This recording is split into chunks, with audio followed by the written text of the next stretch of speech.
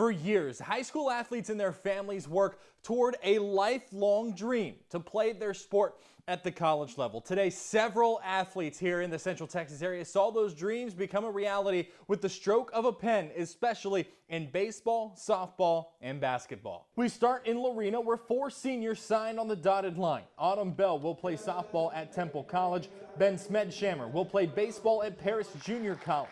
Corbin Parnell is headed to Heston College in Kansas to play basketball, and Ashlyn Wachtendorf is headed straight up I-35 to play softball at Baylor. I'm so beyond excited.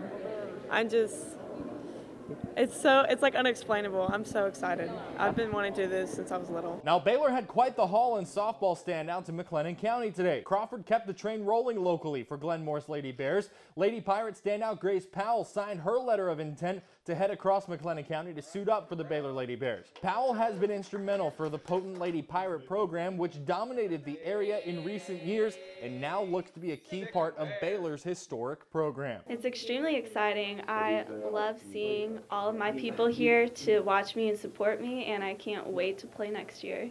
Powell played on the Lady Pirate squad, which won the 2019 Class 2A state title. Bosqueville softball standout Emery McDonough was the 3rd McLennan County softball star to sign with the hometown Lady Bears today.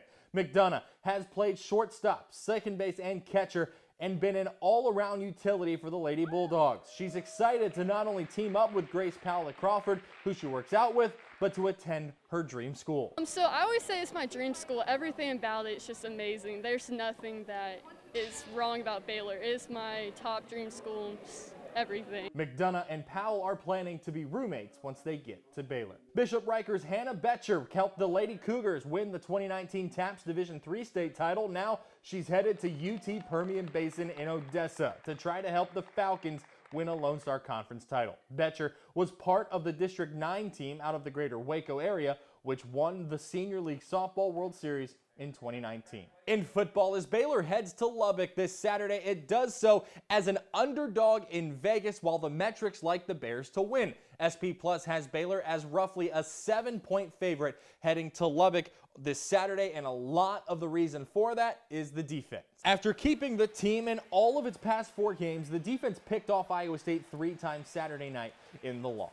Those turnovers are part of a movement on Baylor's defense to try to be the team's spark, just like it was in Ames. It's even bolstering its confidence with 4 games left. You take 3 movement, that's something we live by. I love it. Those just change the game. Those are the most important factors to it. Special teams, of course, getting takeaways and playing great defense. I think that's very, very good, especially with the DBs. I think that gives us a lot of confidence up there up front. The Bears are scheduled to face Texas Tech Saturday at 3 p.m. More coverage of National Signing Day headed your way tonight at 10. We'll see you then.